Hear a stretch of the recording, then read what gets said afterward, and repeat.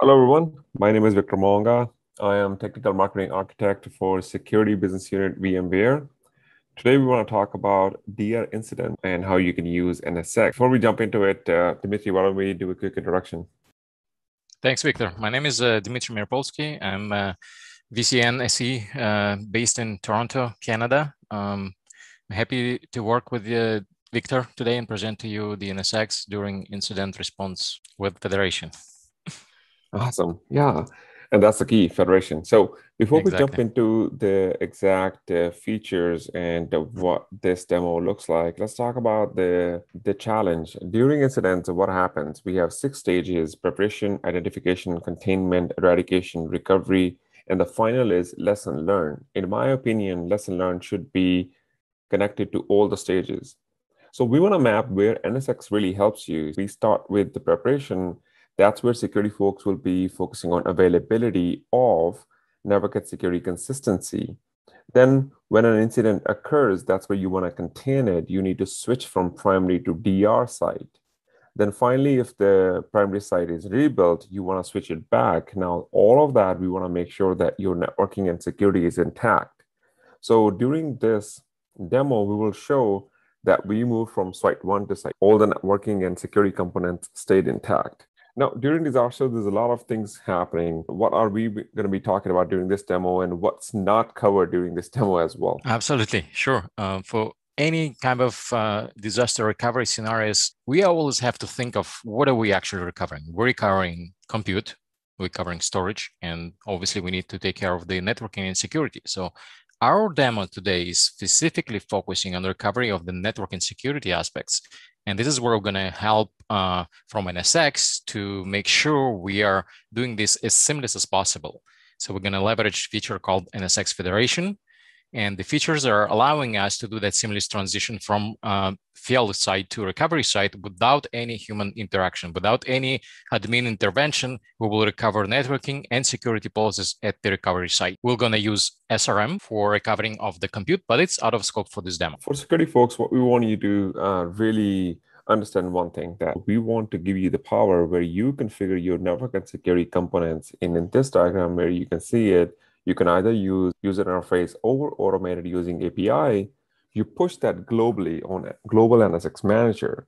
That will be actually trickle down to local NSX managers of different sites. Either if the virtual machine is moved from one site to another, or even disaster occurs, you continue using those policies, you continue reusing those network and security components that you have used or created from your policy perspective. Dimitri and I, we came up with this phrase, create once, use many. What that means is you will create it on a global NSX manager and you will continue using it on your local NSX manager. I just want to say let's show the lab topology so we can exactly describe what are we building in this demo lab. All right, so we have two sites, one Paris and one London, and they separated by 10 millisecond latency between these sites. And we have a work from home employee. He's going to be acting as our test user. He's going to access the applications that we deployed on this network, and this network will consist of distributed routing components tier 0 as well as distributed routing components tier 1, which are global. We will push them through the global manager. And as Victor said in the previous slide, it will get disseminated to the local manager on each site, thanks to that integration between the global manager and the local managers, NSX managers. And the application is going to reside on the global segments, web segment and the DB segment. We'll have two web servers residing on the web. And we will make sure that we are advertising routes in the BGP in Paris to be more favorable, right? So we will introduce the AS pass prepend feature in BGP on the London site in order to make Paris more favorable to route traffic in and out of this infrastructure. So whenever occurs the failure of the Paris site, the system will automatically choose the London path to be preferred because it's going to be up. Despite the AS pass prepend, it will still be favorable and preferred to get in and out of this infrastructure to serve the application to the employee that is working from home. I want to take a pause here and just want to make sure that we highlight this for our networking and vSphere administrator folks, because a lot of times we have seen NSX is being used or configured or consumed by vSphere administrators. So there is no black magic or behind the scenes recipe that NSX is using here. It's literally networking 101. We're using BGP to advertise routes from both sides, but we are preparing it for London so that the Paris side route is preferred. There's nothing to do with NSX here. So, and the next step would be ensure that not only networking is being configured here in the routes, but also a security policy, right? So we'll use here a simple example, HTTPS versus HTTP, which going to be set in our policy to be allowed HTTPS, and HTTP will be denied. So whenever the user trying to access Web 1 or Web 2, it will be able to see only HTTPS web page and not HTTP, as per our policy. In the next slide, we will show that how if a virtual machine is vMotion, there's no disaster. You just trying to utilize your compute in London as well. So if a virtual machine is moved from Paris to London, a user can still access that via same process, but at that point, it's seamless and transparent for a user where the actual workload is placed. But the conversation of this topic today is disaster. What happens when a disaster occurs? Right. So when disaster occurs in the Paris site, we have assumed that we've lost every single object from NSX perspective. We've lost the tier 0 router, we lost tier 1 router, we lost the web segments. Every single aspect of the NSX is being lost at the Paris site. Thanks to that distributed routing architecture of the NSX and Federation, we have these objects tier 0 and tier 1s stretched across, and they appear on the London side as well. So NSX detects that the failure occurred at the Paris primary site and will initiate immediately or instantiate rather these objects. And once the compute has been recovered at the London site, it will be automatically attached to NSX segments, web and DB segments, and the traffic will just flow without any human intervention. I think this is a key point here, that NSX allows for that to happen and preserves the security policy that is being attached to the VMs. We're using security grouping constructs that are provisioned through the global manager. And we're saying that each VM that starts with web will have group to the attached to the web group, and DB VMs that start with the DB name, they will be attached to the DB group, and that's how this grouping exists in the Paris site. And when the Paris fails, it exists in the London site, and security and networking stays intact. Oh, these slides are good and well. What about hands-on learning, man? I only can understand all of these concepts if I get to actually do it. Are there any options that I can actually explore them and learn these, what we have talked about in slides? Absolutely. Absolutely. There are two options. In fact, an SBU built incredibly good demos. There are actually 4 of them: day 0, day 1, day 2, and day n demos that you can take them and explore one by one at each stage of these demos, whether you have no configuration or you have fully configured infrastructure, and you can play with it and execute the DR scenarios or vMotion scenarios. The second option is you can build this demo yourself. We have taken this OneCloud NSBU demo, golden demo, and we modified it a little bit. So you now have an option to take the demo and build the entire NSX infrastructure for Paris and London site by executing Python automation scripts that's been built by an SBU. And then you can do the provisioning of the configuration and registration of the local managers to the site of the global manager. So do the site registration. And then you can execute another script, which is written in Terraform, that will create all the constructs that we've discussed: tier 0, tier 1, web segments, security groups, BGP, redistribution. Everything is done in a Terraform script. So you can build it to achieve your day 1, day 2 configurations. And then you can, attach the VMs to the NSX groups and execute those scenarios, execute the motion scenario and execute your DR testing scenario. Victor, let's take a look at the lab topology and how it is achieved. So here we are showing that once you get a hands on your OneCloud V app, this is what Paris site is going to look like. If you have ever used any of the previous demo, you'll see pretty much the same thing. You have a vPod router, which simulate your physical networking. You have a vCenter.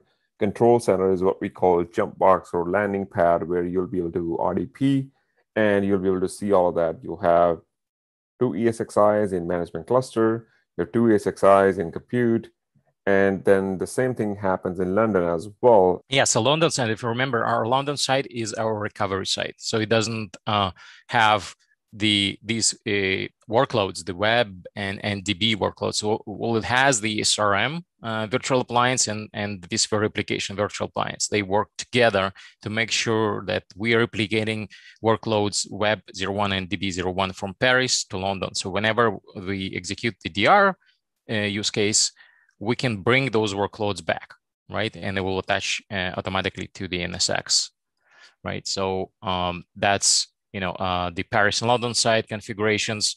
And now in terms of the topology that will be built by Python and Terraform scripts, that's how eventually the end state of the lab will look like. So you'll have edge nodes for each site configured with their interfaces and VLAN attached segments with VLAN 240, 250, 243, 253, etc. You will have the location active Paris, location standby London with their respective edge nodes. You will have stretched tier 0, you'll have stretched tier 1, you have stretched web and DB segments, and essentially you will connect the VMs to those segments. All right, let's walk the talk. Let's jump right into the demo. We begin with the blank configuration in both Paris and London location. As you can see from the screen, there are no objects exist. We are running Python script to build the configuration lab in Paris, as well as the configuration lab in London. And the script will run and configure compute manager, will compute transport zones, transport nodes, all necessary objects such as the pools, tap pools, RTAP pools with respective subnet and ranges in those. As it continues to run, we can see that tap pools have been configured, but now we're waiting for process to finish configuring transport zone and transport nodes.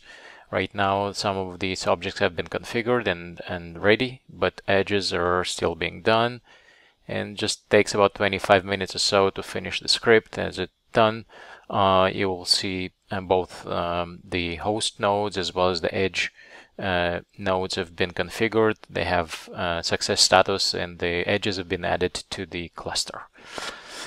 So now, if we've done that configuration, our next step is to configure our locations. But first, we start by adding the standby global manager in the configuration inside the global manager in Paris. So we adding the global manager London with its FQDN username and password, as well as the thumbprint. As we click save, this global manager now have been added. And the next step would be to add both locations, Paris as well as London. So we're adding same parameters: the name, FQDN, username, password, and a thumbprint. The thumbprint can be grabbed from the appliance page in each of the local manager appliances pages. So now we've added both of these locations, and the next step will be to configure our networking. The RTAP configuration is done by invoking this wizard, and where we're configuring respective RTAP VLAN IDs, attaching VDS switches, and attaching respective RTAP IP pools. And now, since we've added those items, we can check the configuration status under the edge cluster, and we can see that all tunnels are coming up. Our next step would be to start configuring our global objects. As you can see right now in the networking panel, there are no objects for tier 0, tier 1, and segments. They're all zeros. And same thing for a global configuration of distributed firewall. No objects here either. So we will start configuring those by executing the Terraform script. We'll run Terraform apply, which takes just a couple of minutes. It will build the configuration and will push to the global manager. This will build the configuration for the networking and security objects within the global manager, which will get propagated down to the local manager. So as you can see, from the security point of view, we already have the policies configured under the application and infrastructure. And under networking view, you can see that we have now gateways, tier 1s, tier 0s, as well as the segments. So let's look closer at the tier 0 gateway. You can see in the interfaces we have two in Paris and 2 in London. They all coming up, and they attach to respective edges, as well as the BGP configuration is there. We have peers configured and their respective configuration of the AS numbers, as well as the prefixes, route filters are there for making sure that traffic is routed through Paris location, and the route is advertised as necessary. So here's the attachment of the tier 1 router to the tier 0, and if we look closer to the tier 1 router, we can see we're advertising connected segments, so we can redistribute them through tier 0. And these segments are web and DB attached to the tier 1, so we can now see them here in the web in the segment page. So both segments are up and running, and we can see that also in the network topology diagram. So what now we have to do is attach the VMs that are currently not on the NSX segments. As you can see, DB Web 1 and Web 2 attached to the LabNet segment. So we're going to run PowerShell script to attach those VMs to NSX respective segments. This just takes a couple of seconds, and now we can see Web 1, Web 2, and DB are attached to respective Web and DB segments. And now we can connect our application to your application Web 1, as well as the application through Web 2 web server. So now you can see the Web 2 is also measuring a latency. Let's start with the our test of the vMotion scenario. In the vMotion scenario, we're going to move Web 02 from Paris to London. At the same time, we're going to measure the ping loss, and we will observe one loss of the ping during this scenario. And as you can see, the latency also increased because now we have moved Web 02 to a different location. Trace route also shows us that configuration now is being routed through London. Now, to continue our testing for the DR scenario, we have to configure these networking segments in the SRM. So we're provisioning Web and DB segments to the configuration of the network mappings in the SRM. And now we've checked that we have recovery plans and protection groups configured in the SRM, and we can now execute the failure scenario. As we brought down the network in the site A, we now can connect to the site B SRM, and as we observe that connection to the site A is down, that's why we see all those errors. In the site recovery manager, we have accessed the recovery plan, and in that page, in the recovery plan page, we can execute our recovery plan, meaning we can bring up the compute, the recover compute through the disaster recovery execution, and this will recover the Web 1 and DB1 in London. As you can see, those VMs have been recovered and they've been attached to their respective segments. You can observe all these steps in the SRM recovery steps screen. As it finishes, we will have access to our application from London site. Now the recovery is complete. DB segment attached, DB and Web VMs are attached to their respective segments, and we can check the health of our application. As we reload the page, we can see it's still healthy and still accessed both Web 1 and as well as the Web 2. And we can confirm that also from a trace route. We're going to check the security settings, that our policies are configured such that the web group is defined as a tag as well as the name of the VM matching web, and the DB group is defined such that DB tag exists and the DB name begins with at the VM level.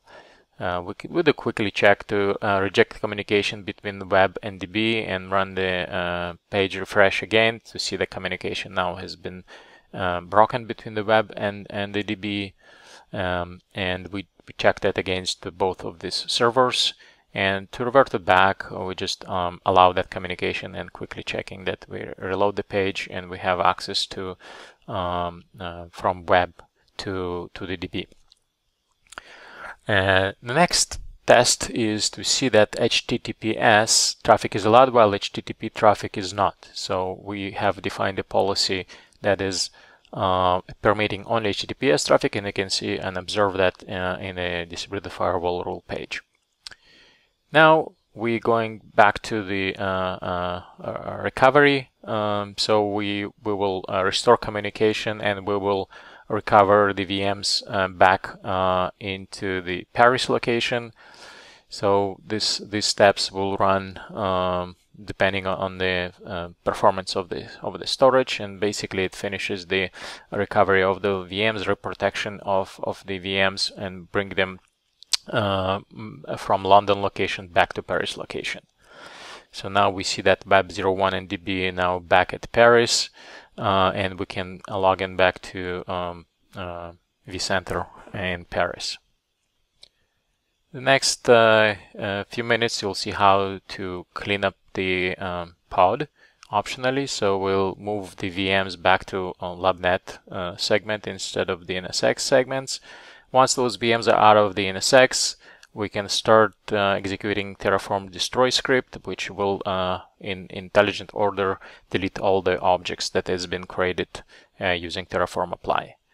And this is it. Now the lab is been deleted from the NSX configuration perspective. You have still locations in the global managers, and those can be also deleted. And the Python script can be run as well to completely delete all the NSX local objects, the transport nodes configuration, the tab pools, RTAP pools, and everything. Pretty much bring it back to state 0. As you can see, those objects are now being removed and deleted. Edge cluster is being deleted, edge nodes and hosts and everything is now wiped out completely.